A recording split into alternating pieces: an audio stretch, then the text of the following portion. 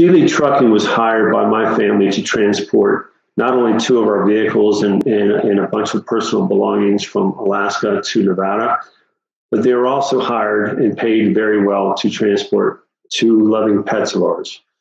And on delivery of our pets, one of our dogs, Blue, showed up here 17 days later with a massive ear infection. Second only to one other ear infection where that poor animal lost not only his hearing, but his ear. We're still not out of the woods yet with Blue. He's been in the hospital 14 times since October 29th. He had the operation done a second time yesterday. His fever has spiked over 105 at times. And we ask for your prayers, and we ask that you highly consider another method of transporting your pets from Alaska to anywhere in the lower 48. Do not hire this company. They will fail you.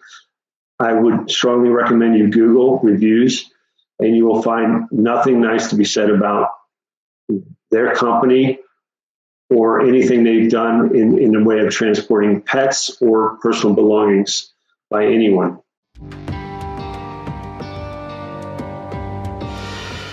In June, we looked into transporting our 2 pets to Henderson from Anchorage, Alaska, to Henderson, Nevada, our 2 vehicles, and a bunch of boxes that had our personal belongings in them. And because the airlines don't allow transport of certain dogs during certain times of the year, especially unless you have a service animal agreement on file, which they're not service animals, we elected to look around with some people that we know that are, dog advocates, Alaska Bully Rescue, the Hound Lounge are 2 places that we looked into, and they recommended that we transport our dogs through Sealy Trucking of Alaska. We called Sealy Trucking. We scheduled with them to transport our 2 pets, Blue and Cash, our 2 vehicles, and about 61, 62 boxes. They were supposed to pick everything up on the 15th of October or thereabouts, or sooner, which we have an invoice on file that states that. They ended up picking up Blue and Cash on the 12th, October 12th. Unbeknownst to us, we assumed that everything would be shipped together in the truck with Sealy. But after we made the payment and got on the schedule, it was last August. Yeah, we paid them last August. It was confirmed that it would be 2 separate transports, which then got even weirder because then it was only 1 car and your stuff. And so besides all that, the boys were picked up on October 12th, and they weren't delivered to us until 17 days later, which was the 29th of October. We had reached out to them for updates. We were promised that we would get video updates, that they would be on social media throughout their travel. It was apparent that it would be difficult to get updates throughout the process. The Monday prior to their delivery, that morning I'd reached out at my wife's request to see where the boys were, how they were doing. And he got back to us through Messenger, which is how he apparently likes to communicate with folks, that the boys are doing great, not to worry, that we would be given 24-hour notice prior to their arrival so that we could plan accordingly. That morning, Thursday morning, we got a Facebook Messenger from Sealy saying that they're an hour away from the house. Luckily, we were home. About 3 hours later, they finally arrived. And when they arrived, Cash was the first one out of the transport van. The woman that was, I guess, hired or employed by Sealy's Trucking of Alaska, got out of the van. She was one of the ladies that actually picked them up in Anchorage. It was actually a different lady that showed up with her to drop them off. She got out of the van, opened up the van door, and a horrible smell came out of the van. Cash got out first, greeted us with excitement. Blue then got out of the van, and he wasn't excited to see anybody because he was in a great deal of agony and pain. In his ear, his left ear was the size of a football. We'd already kind of made arrangements and did our research in regards to a reputable a pet clinic here in town that we could then bring our animals to. We have a tabby cat. We have an old Yorkie that I've had for 18 years, and they traveled on a plane with us because they were allowed to, but the two big boys were not allowed to travel with us by plane. So when Blue got out of the van, we realized right then and there that he needed to go to a hospital, which is exactly what we did. I literally cut the woman off. She basically told me that she had a friend who was a pet tech drain his ear at one point in time during travel. And I immediately asked her, who is this pet tech friend of yours? She said, it's just a friend, which, I didn't have time to elaborate or get into it with her because, Blue needed to see medical attention immediately. So we scrambled to get our keys and everything, brought him in the house for a brief moment. My mother-in-law, who lives with us, was very concerned, lifted his ear up, and that's when an enormous amount of infection just poured out onto the floor. He was in a great deal of pain. We rushed him down to the pet hospital here in Henderson, and they took him in for immediate surgery. This was, again, on the 29th of October. We picked him up 7 o'clock that night. My wife had started to manage his recovery, which was a very long, slow process that actually isn't over yet. He actually went in yesterday to have the same procedure done a second time. He's been in and out of the pet hospital 14 times now since the 29th of October. The pet hospital that we've been taking him to that has very good ratings has mentioned things like criminal act against Blue, that this is the second worst ear infection that they've ever seen in the history of that pet clinic. They have 8 doctors on staff. They're 24/7. And they've been very accommodating. And if it wasn't for them, we might have lost Blue to a fever, which his fever has spiked at times over 105. And if anyone knows, dogs' temperature should be no more than 102.5, anywhere from 99 to 102.5. 103.5 is a danger zone. 104, anything above that is really bad. And his temperature at times has spiked to 105. It's not so much of a concern of ours of the expenses, but we've accumulated as of today over $6,500 in pet fees and bills. The rent-a-car that we had to have, because he was supposed to have our stuff here within 12 to 15 days from October 15th, has went up to over $4,000, or actually, I'm sorry, right under $4,000. We had other expenses that we had to take on because of his breach of contract. And I won't get into all that today, but criminal neglect of our boys in transport. We paid them dearly to transport our 2 boys here. That was over. Yeah, it was over $2,000 to transport the 2 boys here. We understand. I mean, you got to feed them. It's full-time care, but we expected full-time care, not for one of our dogs to get here with in the condition that he was delivered in. We then had to hire a second moving company because Sealy was not even back into Alaska when we called him on the 30th and just said, hey, look, we have to make other arrangements. Not only have you criminally neglected our pets in transport, but you're not even back in the state of Alaska. And then he had mentioned to us that he has to take, I think it's a 36-hour hiatus for DLT restrictions. And so we were thinking that everything that he had explained to us after the boys were delivered to us, that he wouldn't probably be picking our stuff up until the middle of November, when he was scheduled to pick it up in the middle of October. So again, we're taking on rent-a-car fees every day. Our stuff isn't here, so we're having to buy things twice just to get through the day.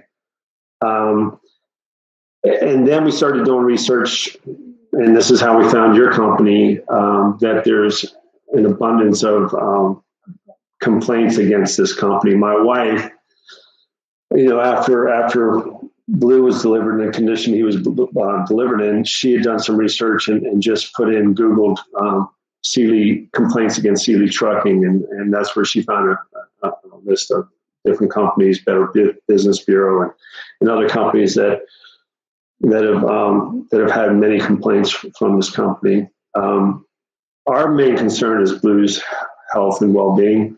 Apparently, it wasn't his company's concern at all, based off the condition that he was delivered in. We are going to do everything in our power to make sure that he never transports another family's pet as long as he lives.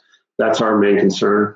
This has cost us well over $23,000. Again, we had to hire a second company to pick up where he failed us. They had to come in and deliver our 2 cars, which the cars and our personal items were delivered in like 2 weeks, less than 2 weeks, which is what was promised to us by Sealy Trucking in the forms that we signed, the invoices that we have on file. So we have made complaints against him with the Better Business Bureau, which has basically flagged him. He doesn't even have a rating with them anymore. Your company, the Attorney General's Office of Alaska. We've talked to an attorney. Again, this really boils down to Blue's health and well-being. He, again, just had the surgery a second time yesterday. Their concern is he might lose his hearing and his ear. The other pet, or not the other pet, but the other dog that was brought in that was in worse shape than Blue was, he was a stray dog found by somebody and brought into this animal hospital. So they don't know how long the infection had set into this particular dog's ear, but that dog lost his hearing and his ear due to this infection. And in 17 days, from the time they picked Blue up, from the time they dropped him off, somewhere along the line, he got this massive ear infection, which they never informed us about. They never took him to any animal hospital in travel. They literally kept on trucking and delivered him in the condition that they delivered him in. Again, the first doctor at the pet hospital that we spoke to, they called us up that night and said, hey, he's still under anesthesia. You can probably pick him up around 7. Said, without a doubt, this is a criminal act against Blue, which we totally agree with. So our expenses, because we've paid him, he hasn't reimbursed us. He's basically ghosted us. And having to hire a second company, which delivered our stuff within reasonable amount of time, and all the other expenses have racked up to well over $22,000. So we're seeking everyone's help, and more importantly, we're trying to get the word out there that to avoid this company at all costs, there's got to be a better way to transport your family's pets from Alaska to anywhere else in the lower 48 than using this company. If you Google him, as we've done a lot of research since this happened, and find that there's other folks that have dealt with this kind of complaint and have not gotten reimbursed for their moving expenses, that he's more than willing to take, to get you scheduled, but not willing to reimburse when he doesn't schedule you properly or or if he fails your family in regards to pet transport. So we're just trying to get the word out to the world to avoid this company. I guess somewhere along the line it became more of a maybe about the money than it did the care and well-being of the family's pet. The recommendation to use him came from a successful delivery of a pet from the lower 48 to this individual in Alaska. And if anyone knows this individual, they know how much this person loves and adores and cares for dogs, especially. So we don't blame this person at all. We have since talked to this person numerous times in regards to the fact that it's not their fault, that they had one successful delivery of a rescue from the lower 48 to Anchorage, Alaska. And that if our boys weren't service animals, and they're not,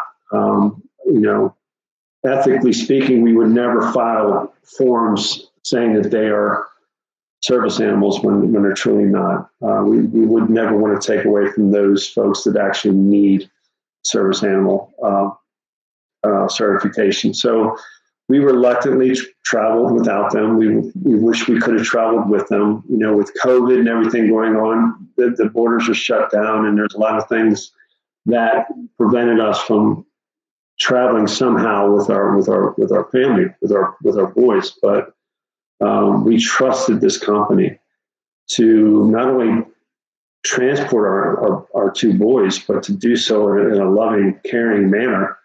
And they failed Blue miserably. They failed him miserably. And now we are trying our best to nurse him back to health. His ear will never be the same. We're still not certain if he's not going to lose it or not. The infection comes and goes, and it's at a direct result of his transport here from Alaska to Henderson from Sealy Trucking and Company in Anchorage, Alaska. We actually had our pet clinic of Alaska that we've been bringing all four of our pets to for many, many years. They 2 hours before transport, he was at the clinic getting a full observation, ears, everything. And we have the documentation on that in regards to their approval of his transport. So, we did everything we could do to make sure that we covered all of our bases in regards to transporting our two boys successfully from Anchorage to Henderson. And again, Sealy Trucking and Company of Alaska failed our family miserably, and more importantly, failed Blue miserably. And he's still not out of the woods yet. So your prayers would be appreciated as well. Thank you. Honestly, we just want to make sure, we would really like to see this guy step away from pet transport. Honestly, from other reviews, we would really like to see this guy step away from trucking altogether. It's not just failing families at pet transport. There's one family that we read about where the pet was actually transported in the back of a U-Haul truck from Alaska in the wintertime. And when they got the pet to its owner in the lower 48, he had frostbitten paws and lost most of his pads. And it's just, the stories are horrific, and they go on and on and on. And I would just plead with this company just to step away from trucking altogether. It's obviously something you're not meant to be doing. The last thing he said to me was, your pets were in the best care they could possibly be in. After I texted him a film of Blue at the hospital hours before his first operation, and how infected his ear was and how bad this was, he still took the position of, they were in the best care they could possibly be in, which is ludicrous. So to answer your question, I would plead with this company just to just to throw in a towel and give it up, because you have no right transporting families' pets, let alone their personal belongings.